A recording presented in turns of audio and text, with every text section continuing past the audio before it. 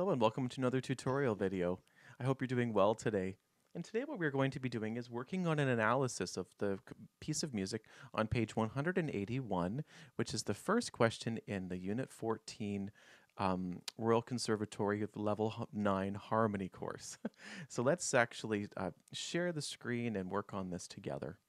Now in the previous videos in this part of the tutorial playlist, what I have outlined are the various forms within musical analysis that are covered in this textbook, and also some musical ideas that I played, and then we outlined some of the various structural aspects.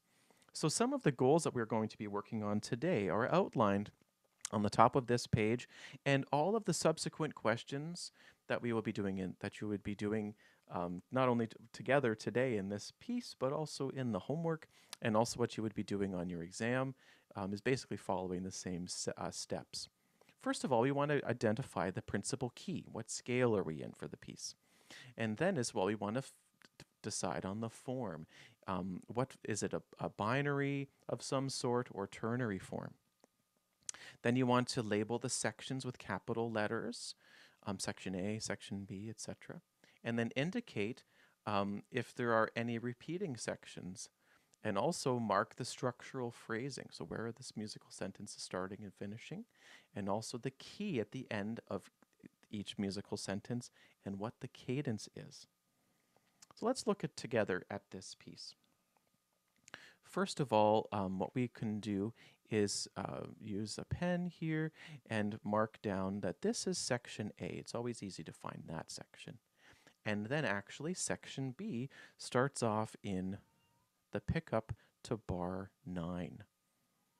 Now, something that we can also do is see how there is, this is a gavotte, so we have a 2-beat pickup at the beginning of each musical sentence.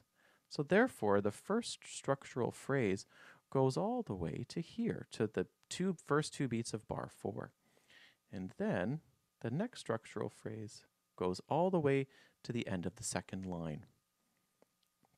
And now the next structural phrase starts off the 2-beat pickup to bar 9 and travels all the way to the first 2 beats of bar 12.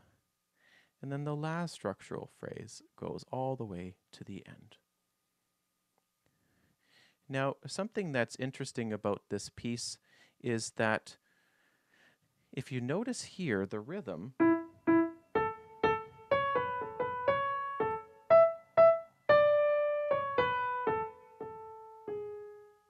we have the same kind of rhythm that occurs in the last part of the piece.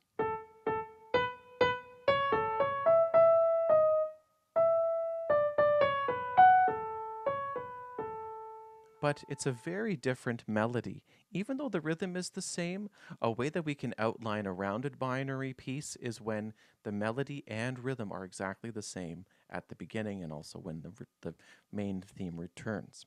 So what I would suggest that we mark down for this particular piece at this is a simple binary form, because the musical sentences outline a structure in which the first section is 8 bars long.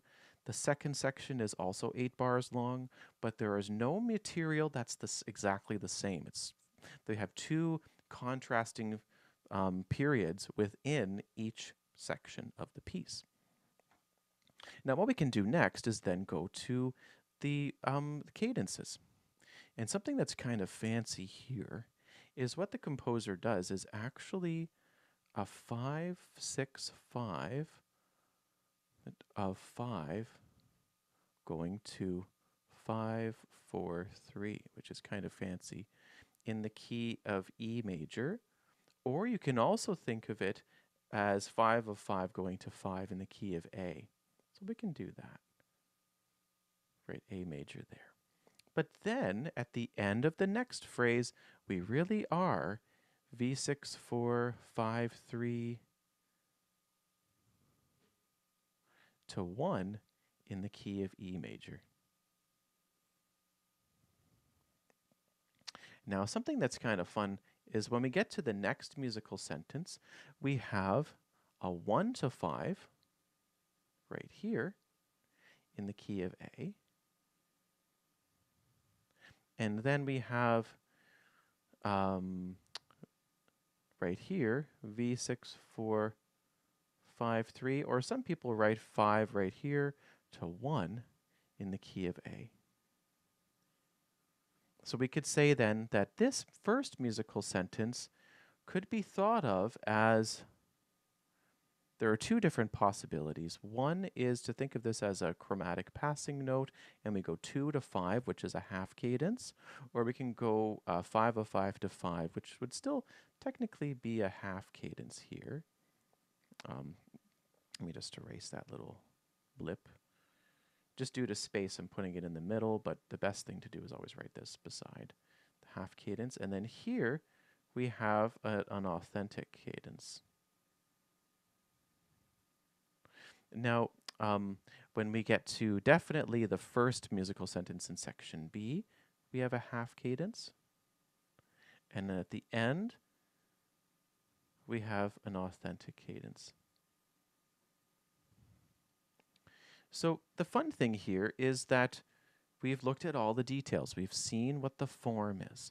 We then outline the structural sections. And actually, by doing the structural sections first, that helps to outline the form. Chicken and egg, I guess.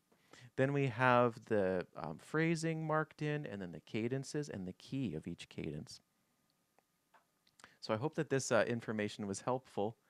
And that list actually is very helpful when organizing and analyzing any piece of music. Thank you so much for watching. I look forward to seeing you next for another tutorial soon. And until then, please share this information with others. And if you haven't already subscribed, please like and subscribe. And I'll see you very soon for another set of videos. Take care for now and keep enjoying your music.